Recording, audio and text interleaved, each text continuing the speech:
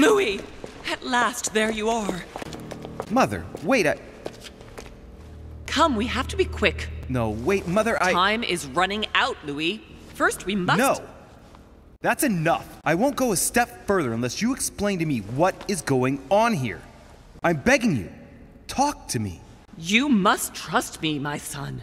You are not ready yet. You're the one who should trust me. Tell me what's happening. You would never believe me. I came all the way here for you. Now I've found you. I'm ready, Mother. If only... Louis, I have always taught you to keep your mind open and logical. I know you are going to find it hard to believe, but what I am going to reveal to you is entirely true. Many years ago, I found out that demons really do live among us. I beg your pardon? And that they can influence our thoughts. Mother, listen to yourself. I know you're exhausted, but for crying out loud, listen to what you're saying. Demons? What next? An ancient monster with a head like an octopus? What do your demons look like? Have they got horns and a pointed tail? No, these are not creatures with billy goat's legs. Forget your Christian folklore. Imagine them more as parasitic spirits. They possess their hosts and direct them from inside. Parasitic spirits? Yes, they are capable of going from one body to another as they see fit. And 2 of them are present on this island. Right, so let me guess.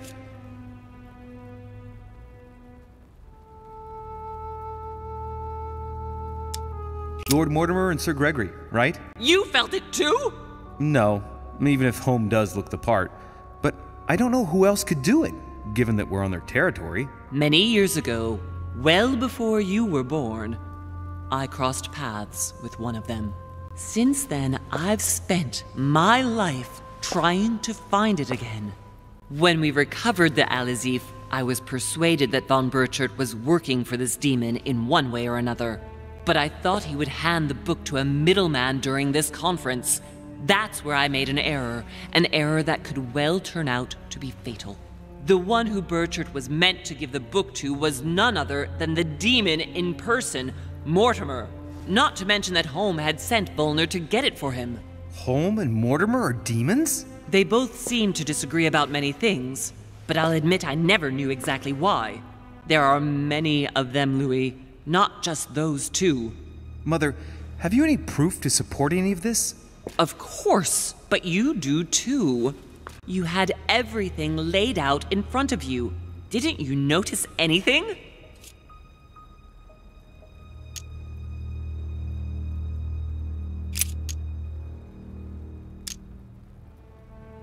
I came across his family tree in his study.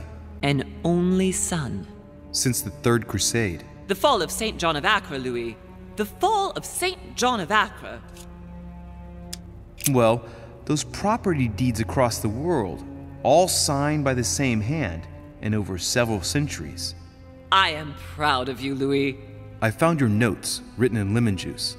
Where all eyes size you up. At one stage, I was so afraid of losing my mind that I noted everything down. Congratulations, Louis. Wait, please tell me you didn't open Pandora's box. The urn?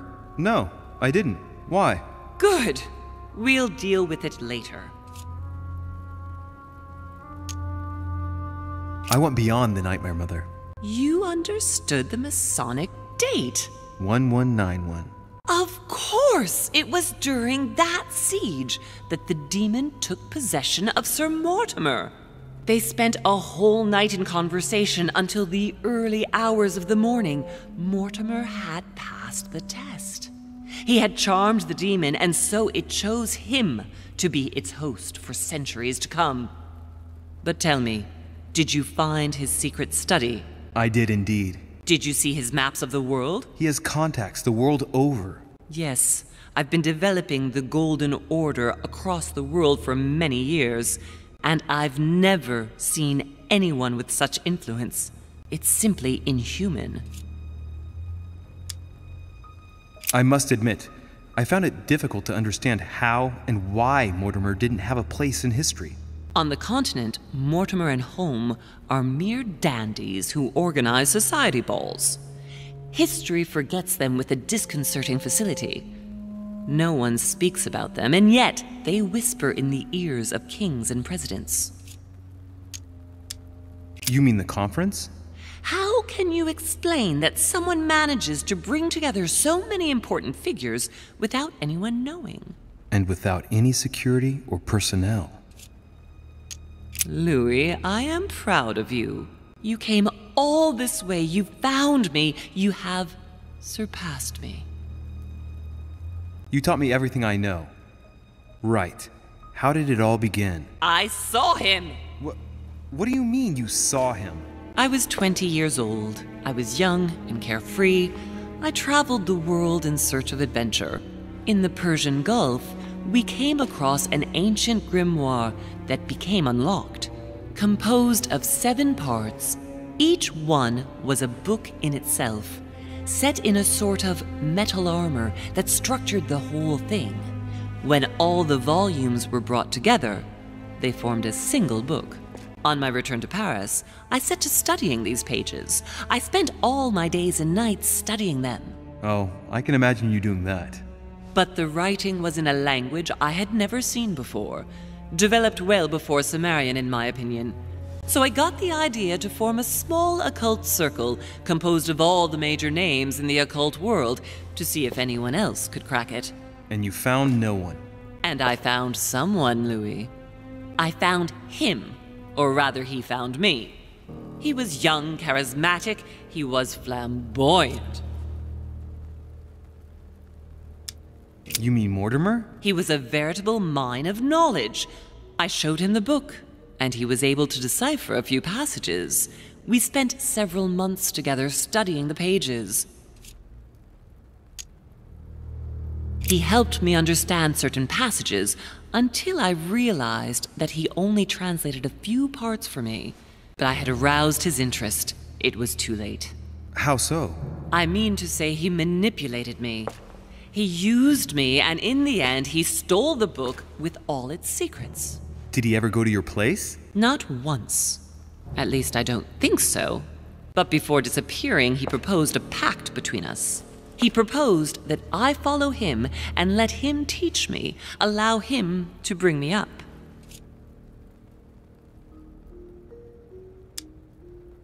And you refused, of course. Why, naturally, Louis.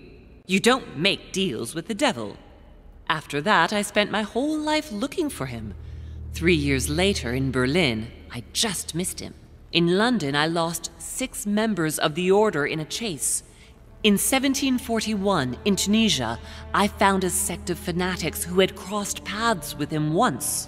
1741, in Poland. 1749, in India. 8 years ago in Venice. We agreed never to speak about what happened in Venice, Louis. You agreed, and that was before you spoke to me about demons. Wait, the baby we delivered, you and me, that night in Venice, did he have anything to do with Lord Mortimer? The child was his son. We stole his son? Are you insane? I always thought we took him to save him. That was the case. It was precisely to save him from his father. Need I remind you the mother died during childbirth? What became of the child? Later. For the moment, that is not the key issue here. Once we found the Al-Azif in Paris, I followed von Borchart's trail here. I didn't think it would lead me straight to the demon. It was careless of me. He toyed with me for a few days, until I caught on, until I saw him as he was. But he had no intention of letting me leave. We are all his pawns, Louis, and if we don't want to spend the rest of our lives turning round in circles here, we must absolutely get off this island. All right, can we move on? Wait a minute, one last thing. I want to know what happened with Elizabeth Adams. Louis, we haven't time for those details. I'm sorry, Mother, but I want to know. She was one of the receptacles for these monsters. I met her parents when she was born. One of the demons got inside her. The demon used her to spy on her father, John Adams. He is one of the founding fathers and vice president of the United States, you know. Mortimer possessed her? No, I don't think it was Mortimer. Her father, John Adams, hired me to tend to her, but the evil in her was too deep. In spite of the various treatments I tried on her, I never succeeded in getting it out of her. It's not something I'm proud of, Louis, but I had to try everything. Do you know who killed her? Absolutely not. I want to know what happened between you and Emily's sister. Great responsibility often brings difficult choices, Louis. That's all you need to know. Mother, I won't take a step further if you don't answer me. You dare blackmail me? I'm listening. All right, I used her. So there you are. Happy now? We had the Al-Azif, and I didn't think we would be able to escape with it. In order to ensure that the book did not fall into their hands, or that one of them couldn't read in us where we had hidden it, I asked Emily to... It's Emma. Yes, or rather for me, it was Emily. So I asked Emma to hide it without anyone seeing, and then I disposed of her. I am sorry for her, but she was part of the Golden Order, Louis. She knew the rules when she joined. What did you negotiate about the Al-Azif with Volner? Absolutely nothing.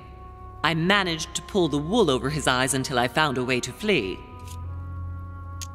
What was going on with the cannons in Tuscany? It was nothing. Since when does the Order finance wars? The cannons for that Bonaparte fellow? Listen, once in the lion's den, I did whatever I could to appear legitimate. So yes, I pretended to be interested in Mortimer's project about a young military man who was seeking funding for a foundry in Tuscany. Between you and me, if buying China would have enabled me to escape, I would have signed without hesitation.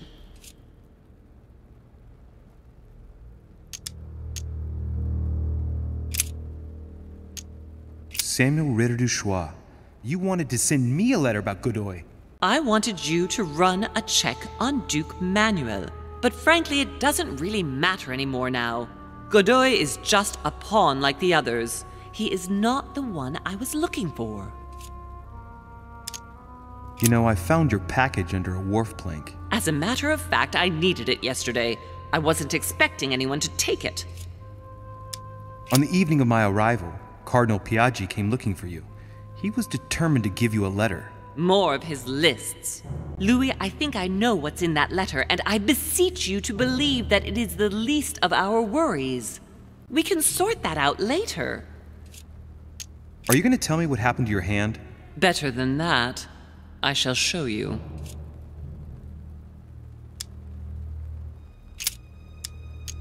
Good. I think that's about right. We shall speak about it once we get back to France. Great actions for humanity have been decided by demons for centuries, Louis. They are playing with our destiny. We are their slaves. And it's time for it to stop. By the way, what was Mortimer's project at this conference? He wants the United States to occupy all the North American territory. France should recover Louisiana and give it to the United States. In that case, the Americans would just have to push west to chase the Spanish from the continent once and for all. And as Mortimer controls Washington, you may just as well say that it will put him at the head of a world superpower. We should do our utmost to put a stop to Mortimer's plans.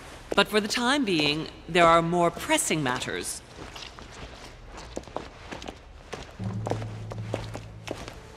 Are you going to tell me why we're here?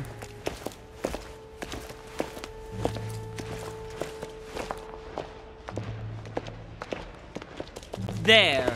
That's why we are here.